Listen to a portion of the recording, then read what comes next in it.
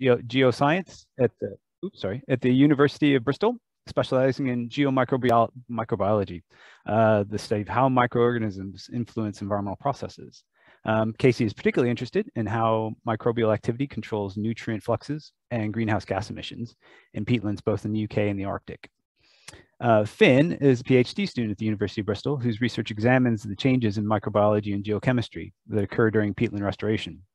He's a part of the GW4 Fresh Group, a group of academics and partner organizations focused on tackling the challenges that face freshwater environments. Finn was previously at the University of York, where he worked on projects to understand historical environments on Earth using the records stored within peatlands. Casey, Finn, over to you. Great, thanks for the nice intro, Brad. And yeah, thanks as well for the invitation to join this forum. It's been really, really interesting morning. So what Finn and I hoped to do was to think about biodiversity on maybe a much smaller, but hopefully a no less fascinating scale, by talking about the role of microorganisms in shaping peatland processes, and specifically the work that Finn has been doing for his PhD, looking at how microbes shape the response of peatlands to restoration, specifically in the Brecon Beacons. If I can have the next slide, Finn. I feel like Chris Whitty. So the reason we're really interested in peatlands is because they have a really disproportionately important role in the cycling of carbon within the Earth system. So they only cover about 3% of the Earth's surface, but they store about 30% of soil carbon because they are these very carbon-rich wetlands. And in the UK, we are actually the custodians of a really important part of the global peatland store. So we have much more peatland coverage than the average country. And that means that we also have the responsibility to protect them and help them fulfill their kind of carbon storage potential, which can really help in tackling climate change.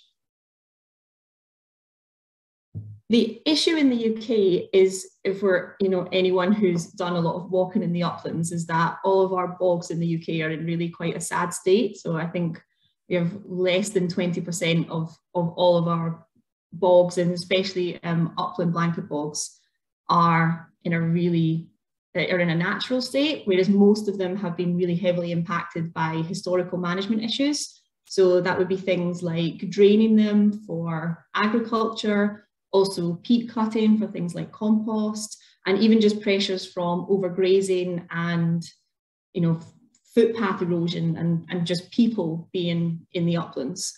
And the issue with that is that it's turned these really important carbon sinks into kind of problematic sources of carbon, because we're seeing devegetation. So you see all of these kind of bare peat areas that should be covered with vegetation and wetlands type moss species, and they're just completely bare. We see a lot of erosion, the peat becomes drier, and it starts to decompose and releases greenhouse gases.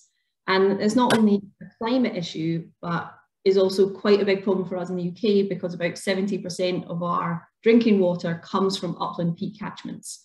So there's a huge amount of effort, especially in Wales, to try and restore and protect these sites in order to get their kind of climate benefits upped, but also to make it much easier to treat our drinking water, so it's not as costly and it doesn't cause so many problems down the line. I want to pass over to Finn now. So Finn's going to talk about why we think that microorganisms have an important role to play in that, and specifically what he's been doing in the Brecon Beacons. Thanks, Casey. So to introduce the role that microbes play in peatland function, we can take the example of a natural system. And in healthy peatlands, we know that carbon is being sequestered, it's taken up from the atmosphere, and it's stored in the peat mass. And that uptake of carbon as carbon dioxide is being performed mostly by the plant communities which are living on the surface. And when these plants die, they remain in the bog, and for the most part, that matter is kept below the water table. And it's that waterlogging of the peatland which means there's very little oxygen present in the bulk of the peat. And this lack of oxygen means that only specialist microbes, which are adapted to those conditions, are active in the peat. These anaerobic microbes can only break down the carbon that's being put into the system by plants very slowly, meaning that the majority of the carbon is preserved in the peatland. As a result of some of the breakdown that they do carry out, these anaerobic microbes can produce some methane gas, which you'll know as a potent greenhouse gas. But crucially, this system in a healthy peatland is accumulating much more carbon than is being lost by microbial breakdown. So a carbon sink. Unfortunately, many peatlands in the UK aren't in a pristine condition. And in fact, as a whole, as Casey said, they're now considered to be a source rather than a sink of carbon emissions. And this is primarily due to drying and draining, whereby the water table is lowered, and this has exposed a lot of the peat to air and to oxygen. Deeper down in the peat, we might still see a community of microbes more similar to an intact peatland, as we're again below the water table in a low oxygen environment. But in the upper dried peat, a different community of microbes can thrive, and these aerobic or oxygen-using microbes are much more efficient at degrading the carbon stored in the peatland. They consume the carbon-rich plant matter, they turn more complex carbon-based molecules into smaller, simpler ones, which are more easily transferred into gullies and streams as well and lost from the peatland. In the example here on the right, there aren't any plants on the peat surface, and so there's no input of carbon into the system, such that we have a complete imbalance of carbon. But even when there are plants on dried peat bogs, the system is still quite likely to be out of balance when it comes to carbon storage, unless we can stop or slow down the degradation by these aerobic microbes, which is causing net carbon dioxide emission. And so to restore peatlands, which is something that's an effort that's accelerating in the UK and definitely in Wales, we therefore need to re-establish two things. We need to re-establish both an input of carbon into the peatland by making sure that we have a healthy community of peat-forming plants on the surface.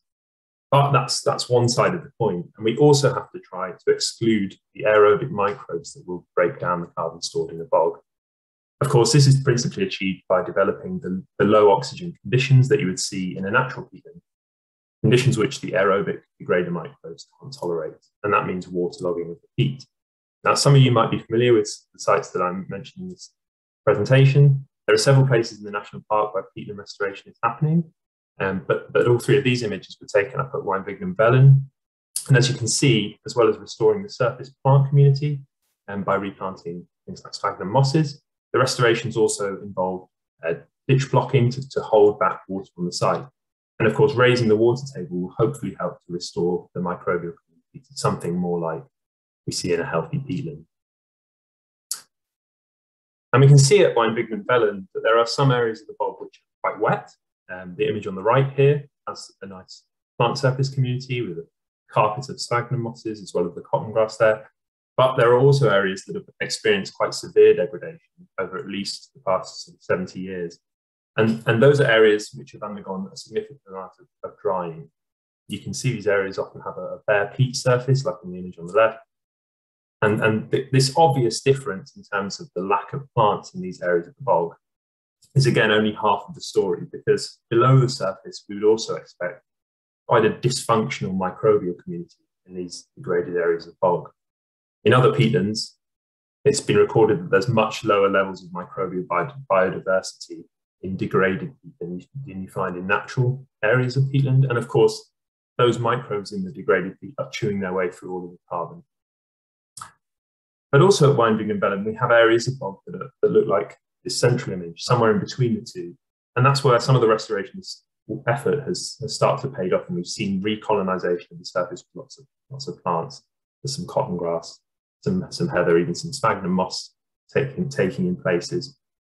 And what we want to look at with our research project is whether this shift, this improvement, is also reflected in the microbial community in the different areas of the bog. And this project has two key aspects. Firstly, we want to look at the conditions in the peat, essentially to understand the habitat that's available to these microbes. And secondly, we also want to identify the microbes themselves and characterize the communities that are present in different regions of the bog. To understand both of these aspects, we take a lot of samples. We can sample the water that's held throughout the peat profile by using these membrane samplers you can see on the left, which are inserted vertically into the peat and which fill with time with pore water that we can sample. And with those samples, we can look at chemical parameters like how acidic is the environment, what nutrients might be available for the microbes to use. We also monitor the water level in the bog to see how wet it is, and to see whether the restoration is having an impact on the water table. And of course, we also take samples of the peat itself. And for that, we use this long corer on the right. And because the peat at Ring-Hrubesh is up to 4.5 meters deep, and we need quite a long corer. And from the cores we retrieve, we can look at the physical aspects of the peat, like how dense it is, how much water it can hold. Also chemical factors, like how degraded the peat material has become. And from those peat cores, as long as we sample carefully, making sure that we don't contaminate them with microbes that we have on us and that are present at the surface, we can also use those samples to look at the microbial community in different parts of the peatland, degraded areas versus more restored areas and natural areas. Traditionally, to look at and identify what microbes are living in an environment, you might have tried to cultivate the microbes from, say, a sample of peat, take it back to the lab, and you could try and grow the microbes and identify them, understanding their function. But unfortunately, not all microbes take well to being cultivated. Some of them would rather be growing in a bog than they would on your culture medium. And so you wouldn't get a complete picture of the community living inside the peatland. Nowadays, luckily, we can sequence bacteria as well as fungi and archaea, which is a group of microbes that includes the methanogens that I mentioned just earlier, without first having to culture them. And the technique that we'll use to look at the microbes at Ring-Hrubesh is called 16S sequencing. And it's an approach that's called that because it looks at a particular gene called 16S, which can be used as a marker for different types and species of microorganisms. First, though, we have to amplify the gene so that there's enough of it to identify it. These days, we've all become quite familiar with the term PCR, with it being used in coronavirus testing. And that's basically a process which can amplify genes that you're interested in so that there's enough for you to observe and identify the microbe, in that case, coronavirus, in our case, peat microbes, whether they're present or not. So we'll also use an amplification process. And then we have enough of the 16S gene to sequence. And essentially that sequencing is reading off the genetic code that's held in the gene. Different microbes will have different differences in the genetic code, and we can start to group together similar sequences. For example, the aerobic decomposer microbes who all perform similar functions, degrading carbon in the peatland, will be more similar to each other than to the anaerobic low oxygen microbes. Once we've determined the different groups present, we compare their sequences to reference databases and repositories. These are held online, and though other people have also recorded their own sequences, and we use this to identify the different taxa of microbes in the bog. And this tells us about the composition of the community living there. And what would be really interesting to us is what impact the restoration that we've seen at Ring-Hrubesh is having on the microbes. There have been huge changes at that site since this photo was taken back in 1990. And the most apparent one, of course, is that the site has been largely revegetated and is starting to resemble a functioning peatland again. Will the microbial community in the restored areas of the bog also resemble their counterparts in a healthy system? Or are some factors meaning that the aerobic degrader microbes are still hanging around? Understanding that's really important because of the key role which microbes play in a bog's carbon balance, and in determining whether the carbon loss, both to the atmosphere and through streams, can be halted at Ring-Hrubesh and improve some of those issues that Casey mentioned to do with the water quality that runs off the bog and its role in the climate crisis. So that's our talk completed, but we're happy to answer any questions you have. Thanks, Casey. Thanks, Finn. I've had a question just pop up. Is there any merit in inoculating degraded bogs with particularly good strains of microbes from one natural system, or are they already there in low numbers? Do you want me to take that one, Finn? Yeah, go for it. That's actually a really good question. I think the short answer is we don't actually know yet. So I think we still have to get a much clearer picture for what the microbial communities in healthy bogs look like and how different they are in degraded bogs before we know if that would work. But they're definitely is an argument for doing that. So that's something that is done quite a lot in agriculture, where if you can identify something that has a really helpful function, if you inoculate it, it really might actually help. But I think we still know so little about the microbial diversity in peat bogs in general that we're still a way off of that. But it's definitely something that people are looking into. It could well work. And I think leading into, there's another question in the chat that's come through about the DNA barcoding, the 16S sequencing. And it again touches on this idea that that Casey mentioned, that we don't necessarily have a complete picture as to what microbes are even present in healthy peatland systems. So the question was about how complete is your reference library for the species we're interested in. And it's another thing which, because there's not been a ton of research on peatland microbes, it's quite possible that when you carry out the sequencing, you don't have a full picture already in these reference libraries about what you're finding, or you even find species which are present in other environments that are in the peatland. And especially in some of these more degraded peatland systems, it might be interesting that actually some of the species we find might not be typical peatland microbes. They might be microbes which you'd normally find in drier soil systems. But again, it's something that we don't really know yet. So that's why this project is quite interesting. Yeah, maybe one thing to add to that, actually, because what we can do, if we identify that there's a microorganism that's really important, but we don't really understand its function, we could do a different type of sequencing where we actually sequence the whole genome of that organism. And then that tells us much more about what its potential function could be. So we can see, does it have the ability to use oxygen and degrade carbon, or is it more of one of these anoxic microorganisms? And if we have something that's really interesting, but we don't really know what it is, there's some other methods we could use to dig a bit deeper on that. Thanks, Casey. Thanks, Finn. I've got a question for you related to all that, because a lot of what you're talking about really ties together some of the issues that Ray Woods just talked about in terms of verification and having the experts to do that, all the way back to what David Roy was talking about in terms of technology and going forward in the future.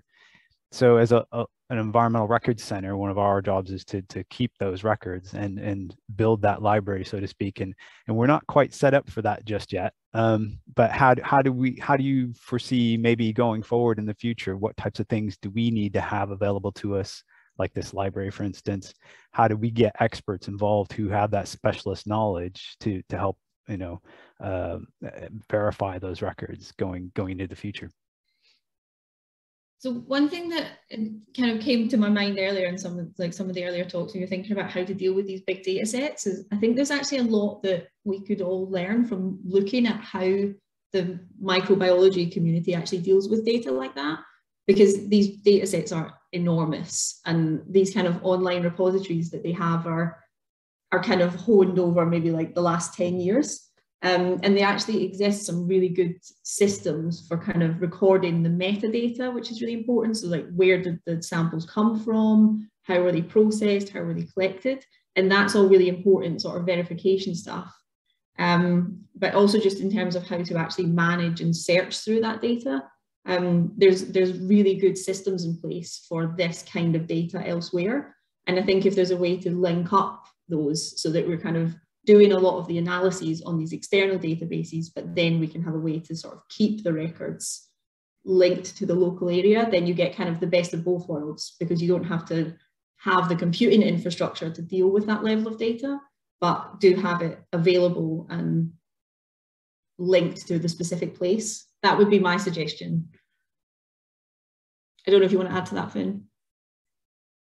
No, I think it's something that will be a really important thing, as well as more and more sequencing happens. I mean, the change in this sort of field, even in the last 20 years, is so immense that as we move forward, with more and more, the number of records is sort of will become, it's exponentially increasing. So having those records linked to the places where they've been recorded is kind of vital. Otherwise, we'll just have huge amounts of records, but they're not being used. So we've got another question from Berwin. When you mentioned how deep the peat marshes extend, what sort of time period does that represent? I know from a database perspective, we can only store records back to 4,500 BC with our current system. Yeah, that's a really interesting question. The peatland being around 4.5 meters means it's probably at or a bit beyond that time frame. So we're talking about 5,000 years worth of peat development at the site. I should say the microbes we're interested in this project are the sort of contemporaneous ones, so the ones which are alive now and respiring that carbon right now. Yeah, I don't know if Casey wants to add anything about that. Yeah, I think that's a really interesting question, because there's in some way we have to kind of pick apart what is the kind of legacy signal from these really, really ancient deposits and what the microbes are kind of doing today. And I think Finn's completely right. The things that we measure, especially near the surface where you have a lot of these kind of fluctuations and degradation problems, those will be kind of contemporary processes.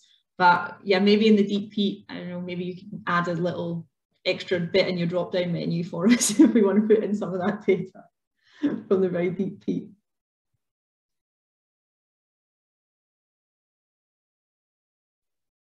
I think I don't see any other ones. Finn's already answered the question from Andrew Lucas. So I think that's it. Are there any other questions out there? I know Andrew's, I think, had some internet problems, so he keeps bouncing in and out. But his questions about the reference library are really good. He's applied this technique to plants. I don't know if you want to add anything, Andrew, if you're still there. Ah, here we go. Are you able to get relative estimates of population sizes from your work? Yeah, maybe I can answer that one. So we'll get an estimate of where we can estimate from the PCR how many bacteria or archaea are actually in the system. So that's something that's actually quite important to reference back, because what you see when you look at the whole community sequences is the composition of that community, but then we normalize that to the numbers of cells that you have. And it's a lot. So probably it's a few billion cells in every teaspoon of soil. So it's a lot of microbes in a really small space. Fair enough. And what role does the sphagnum plug planting have? Does it help the good microbes, or is water level critical? Yeah, I think I can take that. So the sphagnum plug planting is obviously crucial in terms of re-establishing that carbon input into the system. But as the question touches on, with water level being so important for the microbes and whether the system is itself anoxic and waterlogged, well, actually the sphagnum, of course, will themselves start to engineer that system because of the amount of water which the sphagnum themselves can hold, like a sponge. So actually having a functional plant community on the surface will have a knock-on effect for how wet the system itself is. That bare peat surface means that the system will be drying out even more rapidly. So the sphagnum play an important part, not just in terms of carbon input, but also helping create the community which the microbes can themselves then live in.